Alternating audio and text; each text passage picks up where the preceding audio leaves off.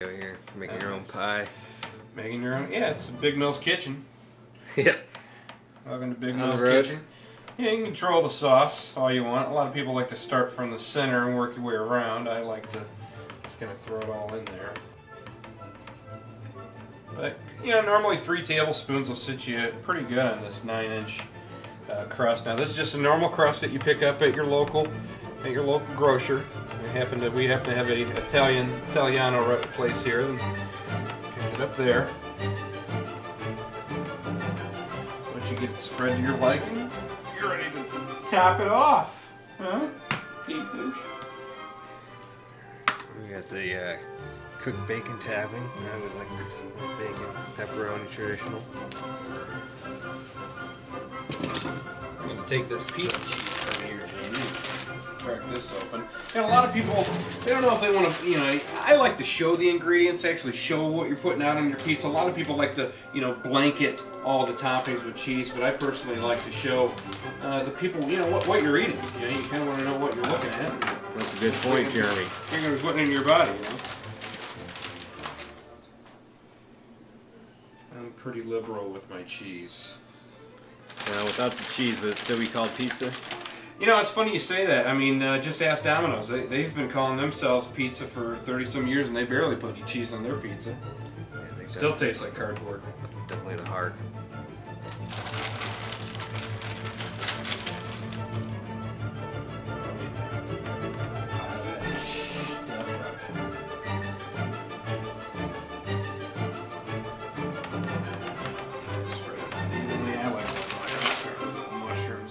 I want to have the pepperoni nice and crispy, so end with those.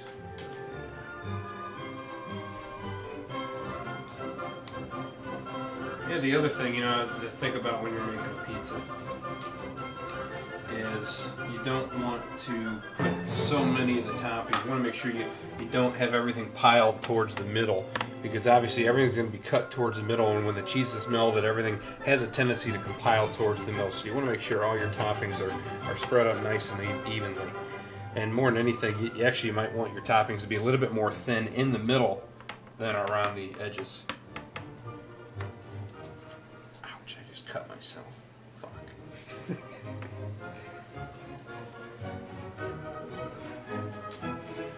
That worked for me.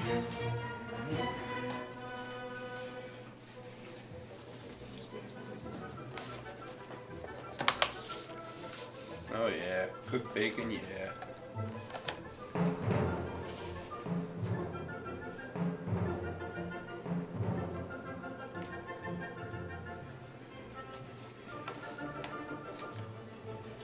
What do you think, Rofe? You're looking for some scraps, aren't you?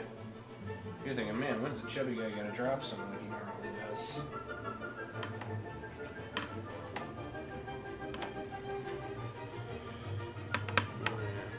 Big Mill's Kitchen.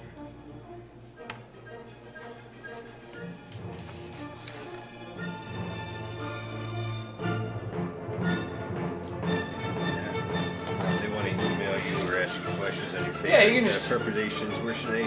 Yeah, email address is very simple. I live in Toledo, so it's just jeremymillertoledo@gmail.com. I'm all full of cooking tips, and I'd love to bring them into your kitchen as well. The sausage.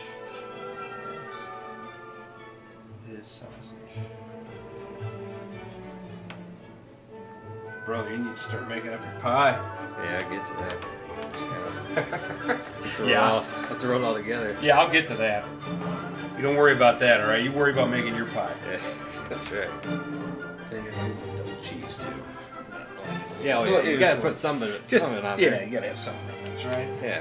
Can't just have it all bare. It'll fall all over the place. That basically keeps it in there. I was just gonna say the cheese is gonna help bind the ingredients, this stuff. Yeah. Oh yeah, add a little more color to it.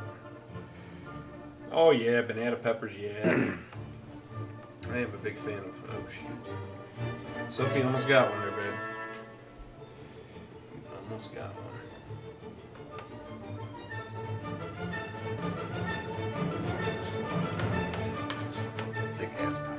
Yep, this thing is going to be the real deal Holyfield. And just a few pepperonis. I like nipples these size on women too, you know.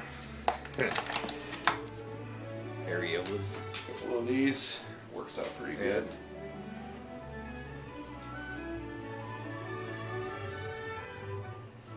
Some of a biscuit.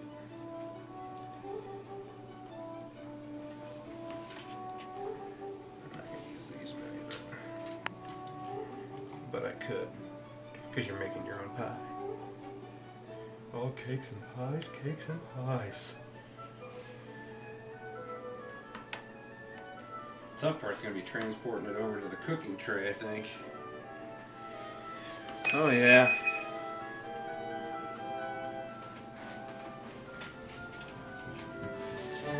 $3.50. $3.50 for about 10 minutes, or until the cheese melts.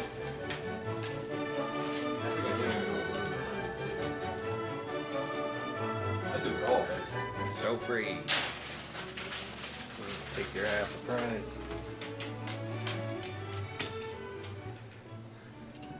There's some money in there.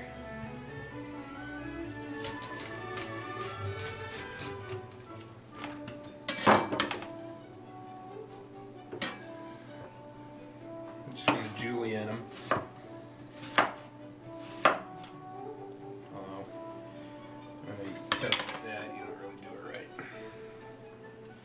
So whatever.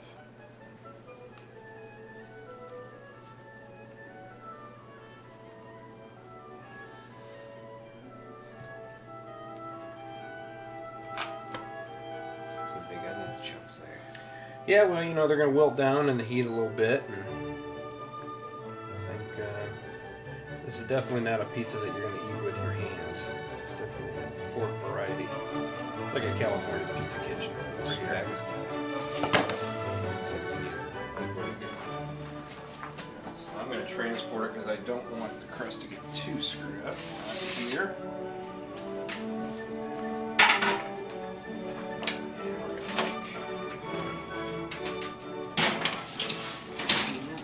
And in that time, feel free to make yourself a cocktail.